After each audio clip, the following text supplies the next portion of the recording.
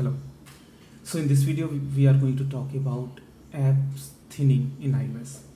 So let's start with what is app thinning. App thinning is the process by which App Store and iOS installs an app on the device by making it device specific, so that both the download time as well as the app size is reduced to bare minimum. There are three ways in which it is implemented. So the first approach is slicing. Here, App Store creates different versions of your app based on different devices your app supports. Now each version has the executable architecture and resources that that particular device supports. Nothing beyond that. So if a device does not supports high resolution images, then those images will not be downloaded on that particular devices.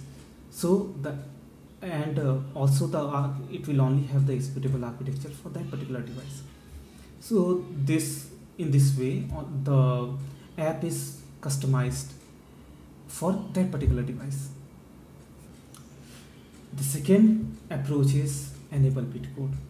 So as iOS developer, you might have seen this particular flag in your build settings. What enable Bitcode does is it allows Apple to have an intermediate compiled version of your app. Now Apple, when needed, uses this intermediate compiled version to create a binary suitable for that particular device and OS. And finally, third one, on-demand resources. What are on-demand resources?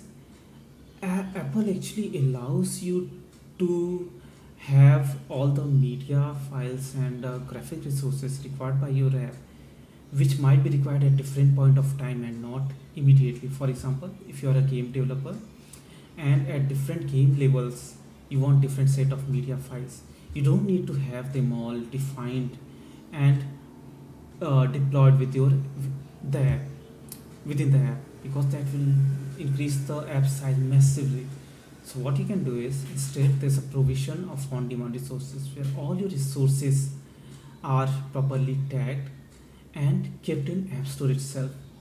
And whenever your app needs, there are delegate methods using which you can demand those resources by using the tags, so that you at different level of games, whatever resources are needed, you can just copy them. You don't need to deploy a massively big